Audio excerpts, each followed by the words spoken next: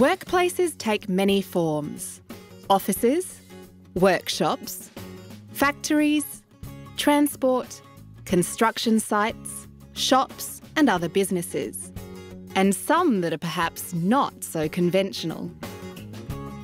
Within workplaces, there is a huge diversity of people employed in a multitude of different roles. People of different ages, with different cultural, religious, educational and socio-economic backgrounds, life experiences, sexual preferences, beliefs and value systems. Employers must, by law, provide a safe working environment for their employees, which upholds their basic human rights and which are free of physical or psychological harm.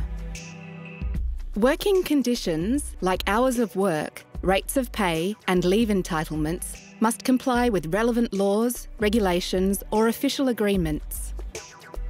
Employees need to fully understand their roles and responsibilities, and they are obliged to carry out their work in a safe and appropriate manner.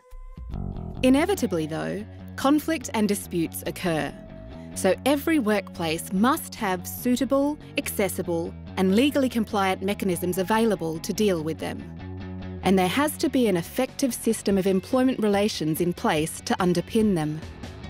Employment relations, also referred to as workplace relations or industrial relations, covers the relations between all parties involved in a workplace and can include organisations external to the workplace.